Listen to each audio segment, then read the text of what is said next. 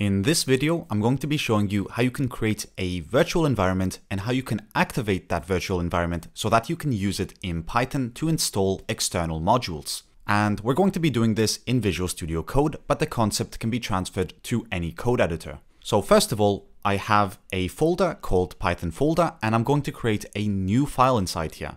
And this one's going to be called main.py, so that of course we can write some code. And as my interpreter, I'm using Python 3.12, but you can select any interpreter you want. Now inside here, we can do something such as print hello.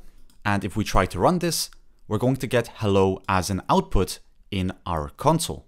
But what if we want to use an external module, such as the requests module, or if you're building a Discord bot, the Discord module? Well, you might be tempted to just type in import requests and then use it as usual. But that's not going to work because it does not exist in our Python project. It cannot find it and it's not part of vanilla Python. As you can see, if we were to run this as is, we're going to get a traceback, and that's going to provide a module not found error because there's no module named requests. So I'm just going to clear that for now because we need to create a virtual environment which is going to contain this module as soon as we install it. And the way we can do that is using the following commands. On Windows, it's slightly different, so I'm going to insert a screenshot right here. But on Mac, we can type in Python 3-m virtual environment, and the name of it is going to be .vnv. And that's going to create for us a virtual environment. As you can see in our Python project folder, we now have this virtual environment that has a bin and so on. But we still did not activate it. And you can tell that we have not activated it because we are still in the base. So now I'm going to close the sidebar and I'm going to show you the command that we need to use to actually activate this virtual environment. And once again, the command for Windows is slightly different.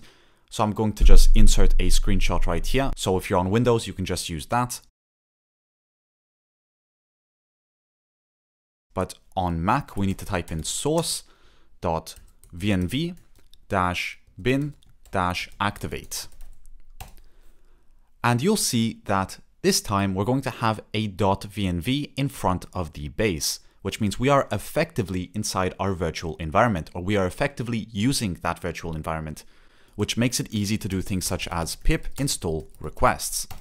Now let's try to run this code again by typing in Python 3 main.py, and it's going to work perfectly fine. Now let's actually try to use it because all we did inside this line of code here is import requests, but we might actually want to display that it works by using it. So here I'm going to create a request which will equal requests.get, and I'll insert my website. And all we're going to do is print the request.status code. Now let's try to run Python 3 main.py once again, and it did nothing because I did not save it. But now if we run it, it's going to give us a 200 status code. As you can see in the console, it used the request module to do that. Also, another thing you might want to remember to do if you are just running your code again and again in Visual Studio Code is to go down to your interpreter, because as soon as you activate your virtual environment, you're also going to have a new interpreter to use. And if you tap on this new one, it's going to hold the virtual environment, which means now the errors are going to go away and you can directly run your script without any errors. But that's really all it takes to create and activate a virtual environment in Visual Studio Code. But do let me know in the comment section down below whether this tutorial was easy to follow or whether you still have issues. I would love to hear about that in the comment section down below. But otherwise, as always, thanks for watching and I'll see you in the next video.